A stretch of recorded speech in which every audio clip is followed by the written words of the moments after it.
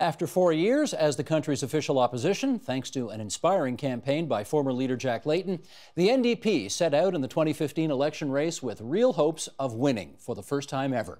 It didn't happen, and now the party is back in third place and polling these days at just 11.7%.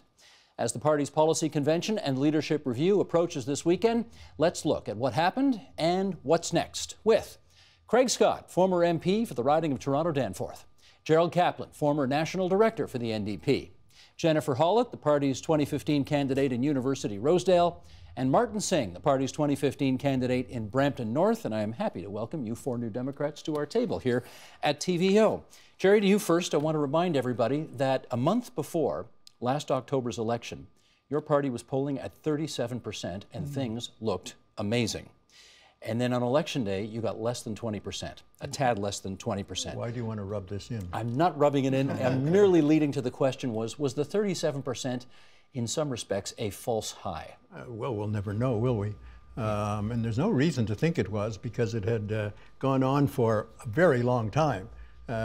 Craig may remember the numbers better than I. It seemed to me a whole year that we were in first place.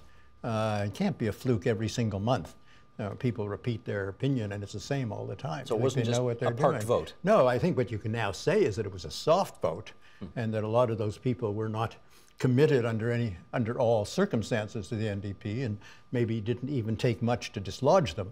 But I see no reason to think that if the campaign, well, here's my bias, if the campaign had been run differently, and if, frankly, Mr. Trudeau hadn't been such an effective campaigner, that it could have been the dream that some of us have spent our entire life waiting for. Jennifer, the party analyzed what happened and concluded as follows.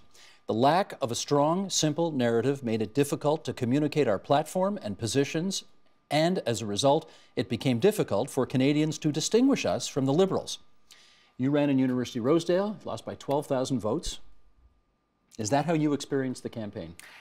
Yes, and I say this as a former TV journalist, someone who has studied and spent my career in communications. We were outchanged by the Liberals in terms of perception. And there was a lot of talk about change, right? We were ready for change. The Liberals were real change. And ultimately, this was a change campaign. I think our biggest failure is we wrote a ballot box question that we weren't able to answer. Stop Harper. That was the campaign we ran, and we did that. You ran the Stop Harper campaign, yep, but did not benefit from it. Right. And I wish I didn't have to say that. That's not the campaign I was running in University Rosedale. But those were the signs that we were holding up and putting on top of our signs across the country. And that's where we failed. As a party, we didn't make the case for the NDP. Martin, you lost by more than 15,000 votes, as it turned out, in Brampton North. Yes. Again, I'm not trying to rub that in. I'm just trying to put it on it's the all record. Good. We're still friends. Is that how you experienced the campaign as well? To a certain extent. But I would say this, that part of it you could say was, you know, we should have had maybe a different message and whatnot. But also, too, I think there was a lack of capacity on behalf of a number of the different local campaigns to actually spread the message that we did have. We talk about the things that didn't go so well in the campaign, but one of the things that did go very well is that we had a fantastic crop of candidates. I mean, in all the years that I've been in the party, with no disrespect to those who have run in the past, I think at least in Peel region, we had, you know, skilled, intelligent people, life experience and whatnot, but they just didn't have the financial resources, most of them, unfortunately, in order to be able to get the message across. Craig, you lost, as I think they would call it in your party, a real heartbreaker. 1,200 votes, a very close race in Toronto-Danforth, Jack Layton's old riding. The report says we lost the game this time, but we didn't lose who we are. Let's explore that. Who are you as a New Democrat now? Well, we're a party that actually knows that what we were campaigning on was a fantastic offer for Canadians that was unfortunately poorly communicated, both for structural reasons and I think for reasons that have to do with a campaign that wasn't fully operational in the way it should have been. I honestly don't think we're a party that doesn't have the foundations of an ambitious, bold, and indeed transformative message for the country already locked into who we are. It's just, this was a campaign where a lot of understandable decisions were made that didn't allow Canadians to be enthusiastic about who we are. What is that expression, we weren't fully operational? What does that mean?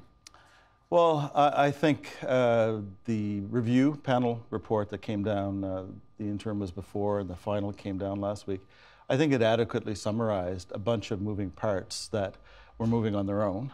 In different places, in different ways. And fully operational, I also mean that I think strategic decisions were made that somehow or other failed to see that our biggest strength in a leader-centered universe was to be leading with Tom's strengths, as opposed to trying to package Tom as a prime minister in waiting with a subdued, steady hands kind of message, after many people had moved over to us precisely because of the fierce, principled way in which he had led the opposition on multiple files.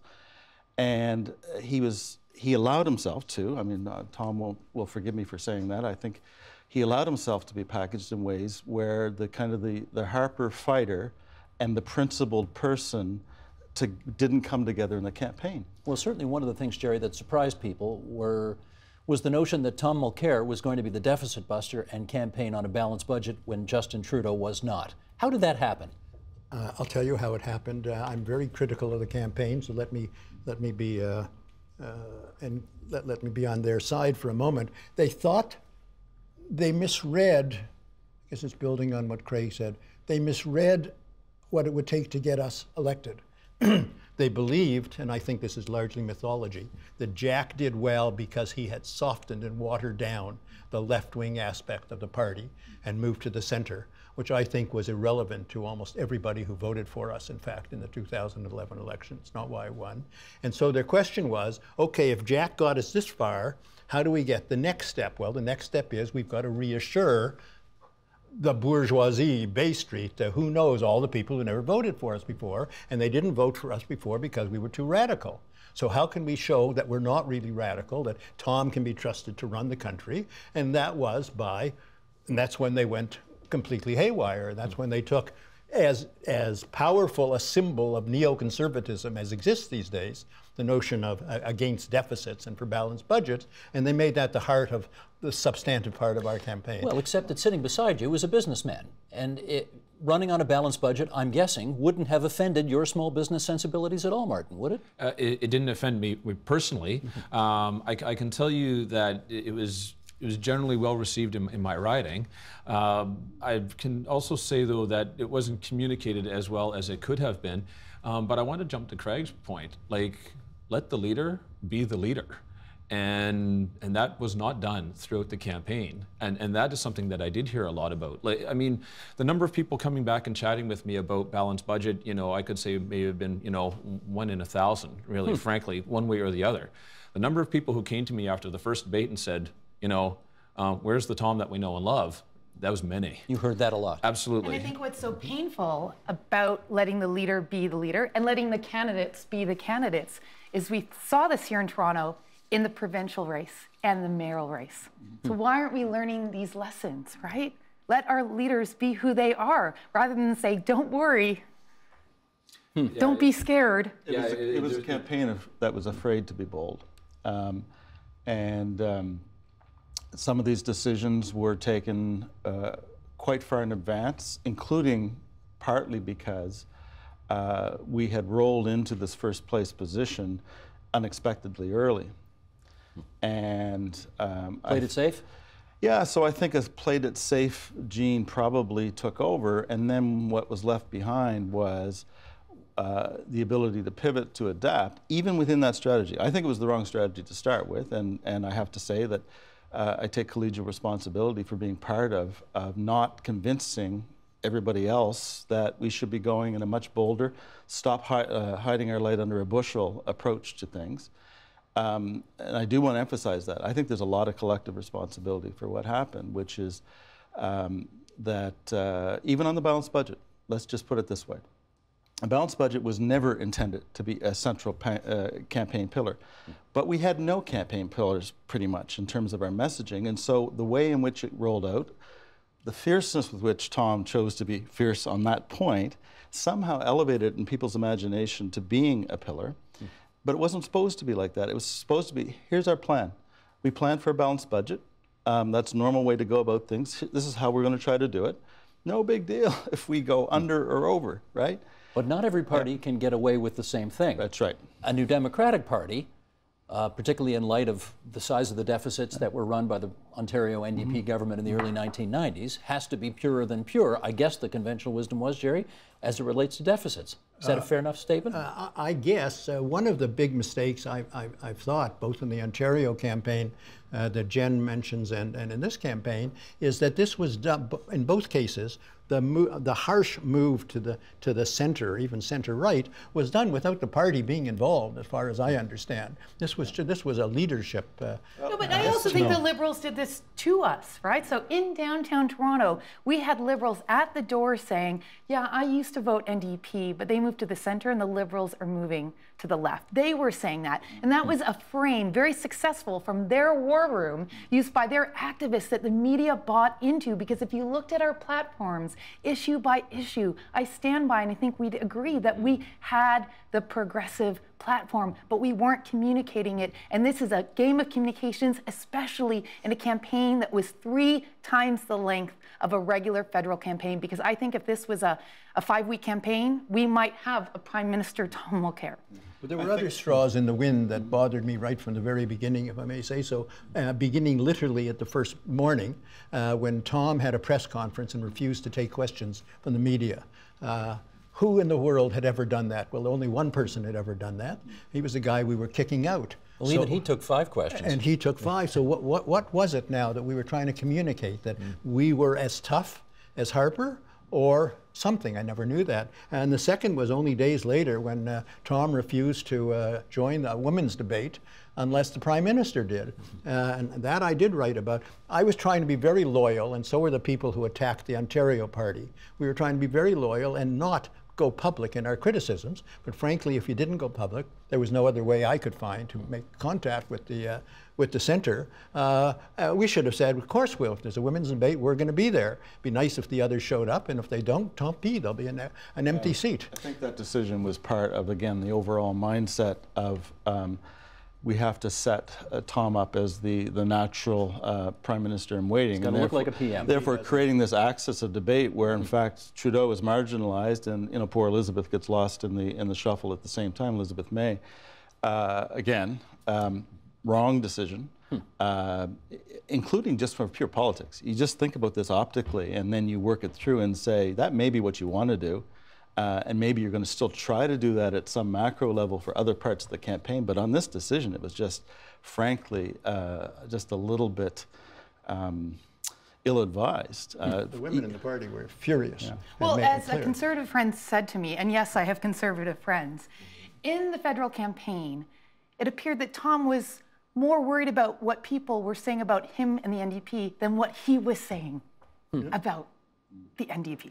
It seems still right.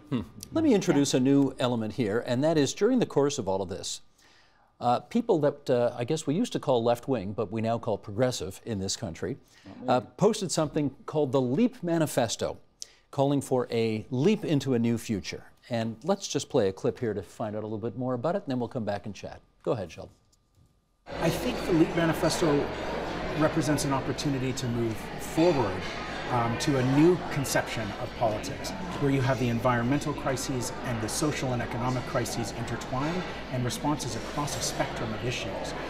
Are they rooted, are these responses rooted in social democratic values? I think so. But they're also revolutionary. You know, we're actually talking about a fundamental change in the values that govern our society. We're talking about a country where the economy is based on caring for the planet and each other. I mean, those are pretty big shifts from the consumer capitalism that we live in. For those who don't know, that fellow's name is Avi Lewis.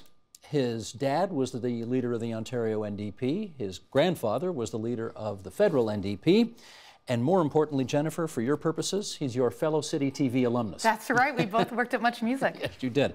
What do you think about the leap he's suggesting? I think the Leap Manifesto is juicy, and at a time where we need bold ideas within the party, and it's also driven by movements. You can find it online, but at its core, It proposes a non-polluting economy. These are the conversations that we should be having. I think there was that cautious, kind of nervous approach to the LEAP manifesto during the campaign, but right now, those engaged with the LEAP manifesto, the activists, are taking it riding by riding, and I think we're going to have a really healthy and lively conversation around it at convention this week. What's your view on it, Martin? When I read through it, I found that, maybe about 50% of what was written already is already things that we've run on. For example, the universal childcare plan, is straight out of our policy book, and so it doesn't shock me that New Democrats are interested in it. Some of the other more ambitious ideas around, retraining, oil workers and that type of thing, I would like to see more details on that before I, put my stamp of approval one way or the other on that. You're not embracing it entirely yet. Yeah, well, I mean, I embrace a bunch of it because it looks like, NDP policy, and so it doesn't shock me that the folks are interested, and I would support those items, but I guess I support them already. So I'm not so sure what I see different in that respect with the LEAP manifesto. Craig, you've signed on to it. You're going to be promoting this at the convention? No, I think there's a bit of an illusion about the Toronto Danforth and Vancouver East, Libby Davies' former riding. We've embraced it at the level of principle, but we're insisting that a internal democratic process takes place over the next 2 years to actually cash out what those principles mean, and also to see whether or not there might be some policy implications that the NDP can't embrace, right? There's a few things in there that aren't necessarily as fully thought as they should be. So yes, I embrace it. I think just I'll just give you an example, a controversial one. Throwing in the example that by definition this whole platform means an automatic decrease in military spending. That actually doesn't flow through from the rest of the analysis in the document. It could be that we actually turn out to want a beefed up military that has a completely different orientation, that ties into the climate change agenda that has to do with fighting both global inequality and climate change. So I think there was just a non sequitur in that part of the document. So we are pushing hard for a combined Toronto Danforth Vancouver East resolution that says embrace the high level principles, but let's have a serious internal democratic approach that includes something the NDP has not been able to do, a serious online collaborative policy making platform, so that in 2018 we come forward with concrete policies that have taken the LEAP manifesto seriously but are our own. They're not somehow grabbed from a bunch of drafters outside and plopped into our policy book without further discussion. Are you going to be looking for a commitment at the convention to that? Yeah, absolutely. To that 2-year process? Yeah, so there's a Toronto Danforth resolution that says that, and a Vancouver East resolution that says that, with a slightly more elegance of formulation, and we're trying to put the two together. Gotcha. And Jerry? so there are about 15 other riding associations that, however, I call them the holus bolus resolutions. They basically want to take the LEAP manifesto and say, it's so good, we just plop it into our policy book and we have our next election already there. I just think that's wrong. It's disempowering. It actually is not empowering. Because you've actually taken an external document and said somehow or other you found some kind of a messiah in textual form for the party that needs to work this through on their own. So I'm both a supporter of the LEAP manifesto and a skeptic that it should be brought in holus bolus. Jerry, I'm going to read an excerpt from it, then I want you to comment it if you would. We could live in a country powered entirely by renewable energy, woven together by accessible public transit, in which the jobs and opportunities of this transition are designed to systematically eliminate racial and gender inequality. Caring for one another and caring for the planet could be the economy's fastest growing sectors. Many more people could have higher wage jobs with fewer work hours, leaving us ample time to enjoy our loved ones and flourish in our communities. How's that sound to you? Well, it certainly sounds like a wonderful world that I'd be glad to see, although I fear I'm a little too old to have that happen. I mean, remember, the source of this is pretty important. That young man, Albie Lewis, on his way back from the hospital when he was born, had his parents sing Solidarity Forever to him, you know, so he's right in the mainstream. It's bred in the bone for him. But I want to tell you that I hadn't heard Craig's elaboration until now, and I think it's the most exciting thing I've heard from the party in many, many years. The proposition that the LEAP manifesto, which would seem to me a wonderful blueprint for the world if it happened to be implemented tomorrow, which it can't be, for the party to debate all of that and to come up with the parts that are real and that we could campaign on, and those that are politically either unacceptable or unrealistic, I think would be the best thing that could ever happen to the party. It's an anti-pipeline document. Are you okay with that, Martin? Well, the thing is this, is that there's not enough detail inside the document on those particular items in order to make a concrete statement one way or the other, and that's part of the difficulty that I have with it. I much appreciate Craig's position and the position of those, with him, to say that it's something that we should, bring forth in principle and discuss, more over time. And I think once we thresh out the details on that, it'll be clear, what's doable, what's not doable, as Jerry said, and also what we can support and what we can't. Given Avi Lewis's background, do you think he is a potential future leader of the federal NDP? Gee, I don't know. He's a filmmaker. It's a long way from there. We're not looking for a future leader at the moment, by the way. At the moment, we have a future leader, so I don't know even why it's a question. Well, it's a question because I don't have to tell you how many times over the years I have heard people say, given who his grandfather was, given who his father was, it would make a hell of a lot of sense for him to become a leader of some NDP party somewhere in Canada. Well, as an old friend of the Mishwacha, I can tell you that a lot of us have thought for many, many decades that someday a Lewis or Landsberg, and now a Klein, has got to end up as the first socialist prime minister of Canada. And I have to tell you that I'm still waiting. You're still waiting, okay. Here are, remember James Laxer? Jimmy Laxer, yes, I remember. I thought you might. We've been close friends for decades. Still? Yep. Good. You may remember back in the day when he led something called the Waffle, which was expelled from the NDP because it, well, for a whole lot of complicated reasons. I started it and helped end it. That's right. It's true. Well, that's actually right. Right. Here's a couple of things he tweeted recently. He said, "Millennials beware. If you are trying to remake the NDP, and you should, most virulent anti-socialists I ever encountered were in the NDP elite." And he says a second thing, he says, if Feel the Burn, this is a Bernie Sanders reference here, if Feel the Burn had been Canadian and had run for the NDP leadership, party elite would have expelled him and those who agreed with him. It doesn't sound like he's over the fact that he got expelled from the NDP 4 decades ago. But what do you think? He's not, says Craig. What do you think about what he's saying about the leadership of your party right now? I'm a little taken aback. It seems awfully harsh. And I guess the answer gets answered at the convention to see how the leadership of the party, whoever it is beside the leader, and I don't know what the new elite is. There's always an elite in a party. If we have one, I don't know about it. What they do with the elite manifesto. And if they're prepared to take what seems to me this wonderfully rational position, exciting position that Craig outlines, or whether they come down hard on it. I can see a leadership that would be terrified by the elite manifesto, that they'd go through it and underline all the parts that the others would use to just clobber the hell out of us. If you were so inclined, you could also look at most of those parts and say, well, they make sense under certain circumstances, but you're obviously not going to rush into it. We are not going to keep all our natural resources buried in the immediate future, even if many scientists say that's the right way to go. Jennifer. Pro tip, if you want to reach youth, don't call them millennials, especially on Twitter. I think when you're Jim's age, it doesn't matter. What's worth picking up on, though, is the idea of party elite. Who is the party elite? Are we the party elite? Am I the party? This is the question, the conversation I have with members. Who is the party? And we have to get to a point where members feel that they are the party. And also, if we want to feel the burn in Canada, we need to have the support of youth. And young people came out in huge numbers and voted for Trudeau. In the past, it was the NDP. NDP, we are the party of the youth. That's why I picked the NDP, because of Jack Layton. He made the time to connect with youth when I was a Much Music VJ, right? Those are the spaces we were in, and that's what we have to get back to, is actually connecting with youth and that generational change within the party and the party elite. But Craig, if I can infer from these tweets, he seems to be exposing a chasm here between the so-called NDP elites, who I guess made some of the decisions that the people around this table objected to in the last campaign, and the grassroots of the party.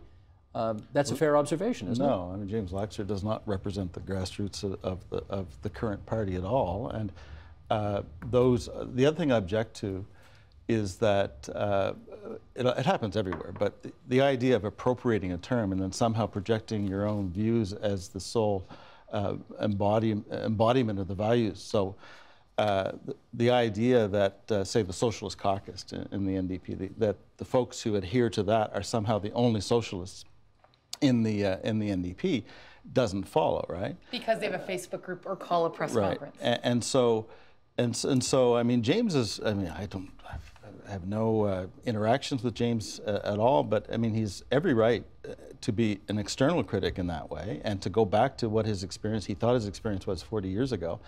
And let's just put it this way, it'd be illogical to think that a party that was elected with something like 70 new MPs in 2011 had to go to a new leader after the earlier leader passed away and had to pull everything together in 3 years. It'd be illogical to think that a degree of discipline and indeed top-down control did not take place as part of getting ready.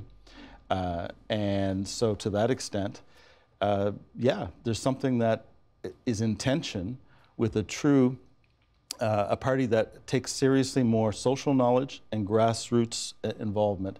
I honestly think that we do have to move in a direction that is different from how we have gone in the last 3 years. And that's not a blame thing, it's a descriptive thing. Okay, let's see if this is part of the road ahead. Martin, I'll get you to comment on this. This is a posting on Facebook from a guy named Thomas Galazut, who says, in my opinion, we have a choice between three visions. The vision articulated by the LEAP manifesto, a return to socialist values, staying on course with the plan articulated under Jack Layton and finalized under Tom Mulcair. Are those, in your view, the right options for consideration? No, I think that's far too limiting. I mean, you know, among others, I've been very fortunate to attend convention, you know, since I think it was held in Winnipeg in 2001, been to every single one, and I'm continuously pleased and also surprised at, you know, the dynamic atmosphere that happens there and the ideas that come forward from the membership. I have full faith that, you know, the party will find its way. You know, we simply have to make sure that the structure exists there, that the grassroots are able to, you know, speak their mind and have those people in the staffing, the positions, whether it be Ottawa or Queen's Park or wherever it may be, to be able to take that and then formulate the policy on which we can run on election campaigns. You say you have no doubt the party will find its way, but I think for a great number of Canadians, part of that way has been stolen by the guy who won the election. And they wonder, what's left for you? What problem exists in Canada today for which the NDP is the solution? Interesting that you would even suggest that Canada's, you know, become the utopia and that there's not challenges that we face. I'm not suggesting that. I'm just saying that obviously the guy who's now Prime Minister ate a lot of your lunch in the last election. I don't think that's that controversial to say. Yeah, I would. Well, there's two points on that. One, I think that we're in massive agreement that things could have been done differently in the last campaign. In addition to that, you know, it remains to be seen, you know, what the current government will do with respect to some of their promises, either to keep them or not. And parts of that are coming out right now. I know that, for example, young people in this great country are challenged in terms of being able to find appropriate work. I can remember promises made in the campaign by the current government that was going to be addressed, and absolutely nothing was done about it or any dollars put towards it in the most recent budget. And so it's not, you know, how shall I put it? It's not as though there aren't things for us to work on. There are many, and in fact, I think that you'll see this not just through the LEAP manifesto, but through many other resolutions that come forward at convention. Jerry, what do we still need the NDP for? Well, I'd be a damn fool if I didn't pretend that the Liberal government is doing very, very well, and for most Canadians is in the process of implementing its policies. But increasingly, pundits and columnists are pointing out all the places where they're not doing that, all the promises that are being ignored, all the promises that are only being half introduced.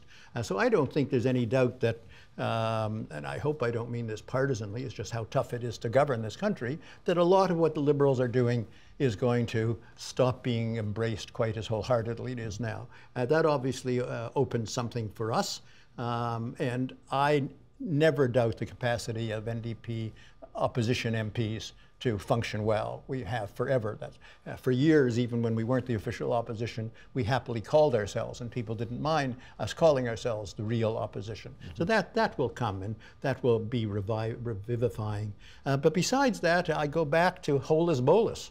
I have become suddenly, in the course of this one program, a great fan of Craig's strategy. Look, the word socialist is not in itself an end of anything. Socialism means something. It means social justice. It means egalitarianism. And that's what the LEAP manifesto is, without ever using that word. So I reject this kind of proposition. As for the Socialist Caucus, the so-called Socialist Left Caucus, I have more influence with the Pope than they have in the NDP. Let me tell you that.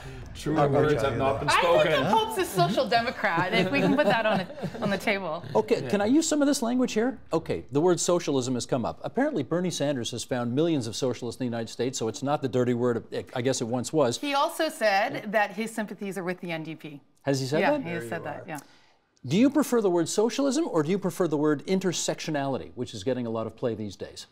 That's interesting. So as a feminist... And maybe you should tell us what you understand intersectionality to mean. As a feminist, intersectionality means that when we are talking about gender, we are connecting it to race, that we are connecting it to other issues, to class, to LGBTQ issues. And we're seeing this right now with movements, making sure that we are connecting the fight for decent work to the climate change movement, to We Believe Survivors, to Black Lives Matter, right? That's intersectionality. But I think we actually do have to make the case for social democracy. And the question you ask is the question we failed to answer during the campaign, and the question we have to ask ourselves at the convention in Edmonton, which is, why NDP? What's the difference between you and the Liberals and the Conservatives? And my answer to that is that you are better off, I am better off, when your neighbor is better off, moving away from the me to the we, right? That's what it's about. It's about investing in communities, not what are you gonna do for me, but what are you gonna do for my family and neighborhood and community? That's what this comes back to, and that's what $15 minimum wage is about. That's what universal childcare is about. That's what national pharmacare, making sure that young people can afford to work and live in downtown Toronto. That's what it's about. But the Liberals have embraced and stolen much of that agenda. Well, I wish we were talking about universal childcare or $15 minimum wage. Andrea Horvath just came out with a commitment to that. It wasn't Kathleen Wynne. Pharmacare, these very issues. So they're very good on the sound bites. We're not. We have to get better at that. But ultimately, if they are not the change they claim to be, young people know that, they live that, and that's our opportunity. Craig, what do we need the NDP for? To be firm advocates of the kind of values that Jen has outlined, and to somehow or other get people to understand that double-voiced politics coming from a centrist party is not ultimately going to break a lot of the structures that need to be broken for true social justice and for fighting against climate change. Ultimately, it still has to be an inspiring party. But I actually believe that comes from a combination of integrity, trust, and truly drawing on social knowledge, on the experience and the expertise of everyday Canadians, however they've come to their knowledge. The Liberals are fantastic at brokering elite knowledge. In fact, that was evident in this campaign. And they're also good at a rhetorical overlay in getting better under this new Prime Minister, who has certain values that can't be gainsaid, that they're real, about connection. But he's using it in a very plebiscitarian way. He's trying to create this kind of direct populist link between him and the Canadian population, using a lot of rhetorical means to do so. We have to be real about how we connect to Canadians. I have 30 seconds left, long enough to ask the three of you, the three who ran in the last election, who are going to Edmonton, how you intend to vote on the issue of Tom Mulcair's leadership. Martin? I'll be supporting Tom. Jennifer? For me, it's a secret ballot, and I actually think the questions are deeper than leadership. Craig? What I'll say is I do not like to see collective responsibility reduced to individual responsibility, and I don't like to see an NDP tradition of our leaders moving on their own broken. That sounds like you're voting against a review. I've said what I've said. You've said what you've said, and said it well. Thanks, everybody, for participating in our discussion here on TVO tonight. Craig Scott, Jennifer Hollett, and Gerald Kaplan and Martin Singh on the other side of the table. Thank you. Thanks, everybody. Thank you. Thank you, Steve. Help TVO create a better world through the power of learning. Visit supporttvo.org and make a tax-deductible donation today.